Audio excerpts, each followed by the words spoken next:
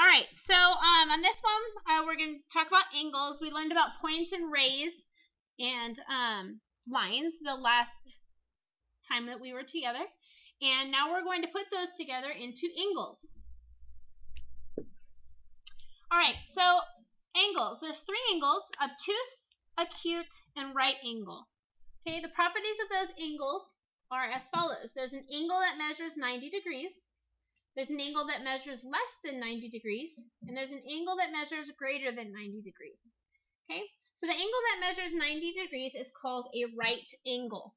Make sure that you're taking notes and write that down. A right angle is an angle that measures 90 degrees.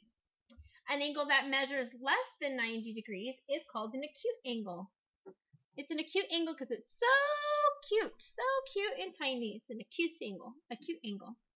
And therefore, an angle that measures greater than 90 degrees is an obtuse angle. It's big and fat. It's a big and fat angle. Okay, so right angle, acute angle, obtuse angle. So go ahead and pause the video here, make the notes that you need to make, and then we'll move on.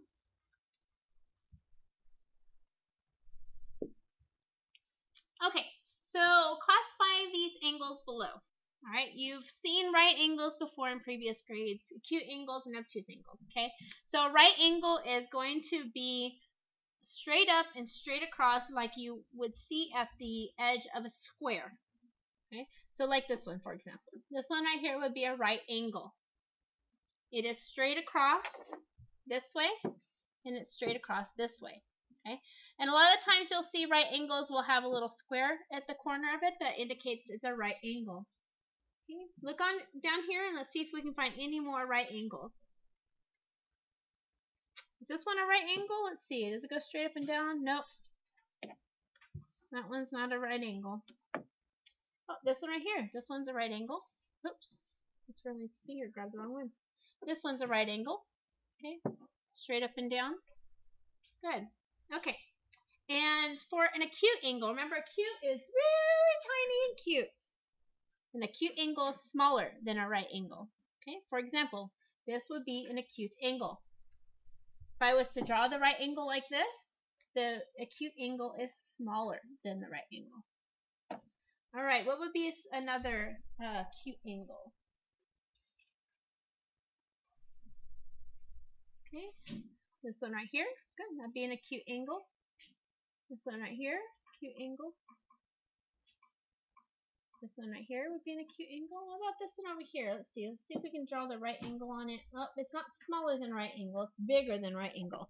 So if it's bigger than a right angle, that leaves us with obtuse, which is big and fat. That would be an obtuse one. Obviously, the rest of these are obtuse, bigger than right angle. Okay. All right. Oh, I don't know why we skipped a couple of those. All right. So practice. Let's take a look at each angle and determine the type of angle it is. Drag the magnifying glass over it to see the angle value. Okay. So we've got an angle here. Okay. It's 160 degrees. 160 degrees. So basically what they're doing is if you take a 90 degrees, I know that's 90 degrees here. This is 90. And this right here is going to be 70, right? To make it 160. All right? So that's a 160 degree angle right there. So is that an acute or an obtuse angle? It's more than 90 degrees. Be obtuse. Good. What about this one over here? This one is 9 degrees. 9 degrees. A lot smaller than 90 degrees, so it would be called an acute angle. Good. Oh, this one down here. Look at this one. That one's straight up and straight over. So that one is a 90 degree angle. That is a, what kind of angle? Measures 90 degrees. A right angle. Take a look at this one. This one's 95 degrees. That one's hard to tell. It almost looks like it's straight up and down, but it's not quite straight up and down. So it's a little more than 90 degrees. So it would be called a obtuse angle. Okay. Well, this one right here. This one is 30 degrees. 30 degrees is smaller than 90 degrees, so it's an acute angle. And then 110 degrees, more than 90 degrees, would be an obtuse angle. All right, You're going to number your paper from 1 to 5, and you're going to answer these questions. So the first one, what type of angle is angle X? What type of angle is angle X? Remember, that would be a right angle. Is it bigger than a right angle? If it's bigger than a right angle, then it should be a B, obtuse angle. Good. All right, number 2, an angle that is greater than 90 degrees and less than 180 degrees is, okay, so 90 degrees looks like this, 180 degrees is a straight line. So if I was to take this line out and straighten it out, so it would be in this area right here. What would that be called? An angle that is greater than 90 degrees and less than 180 degrees. Okay, obtuse, bigger than 90 degrees. All right, angle X is a right angle, true or false? True. And number 4, a right angle is A, smaller than 90 degrees, B, larger than 90 degrees, C, equal to 180 degrees, or D, equal to 90 degrees.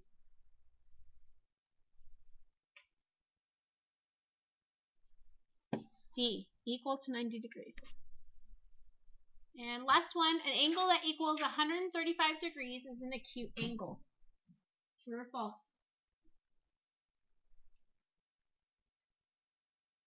False. Okay, an acute angle is less than 90 degrees. Okay, so let's take a look at your homework. All right, so this is not your homework. So hold that thought for just a moment.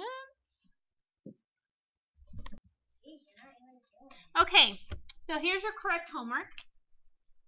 Let's see, we've got classify each angle as acute, right, or obtuse. I'm not going to help you with any one of those because you should know those. Draw and label an example of each. Okay, so if I had an acute angle like this, okay, it's less than 90 degrees. I'm going to label it PQR. That's what they mean. Okay. An obtuse angle going to look like that. JKL. And you can figure the rest out. Problem solving. Which angles appear to be acute? Okay, so you're going to look at these angles. Like let's say GJM is an angle. Would that be an obtuse angle or a right angle?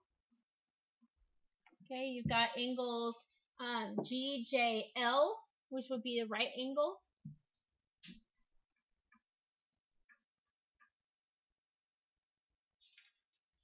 And then HJM is right here.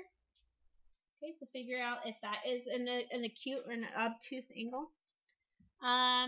Number 12, at what time do the hands on a clock represent a right angle? I can let you figure that out. Which is the measure of a right angle? Okay, so remember on a clock that looks like this. Okay, figure out which one of these would measure a right angle on a clock.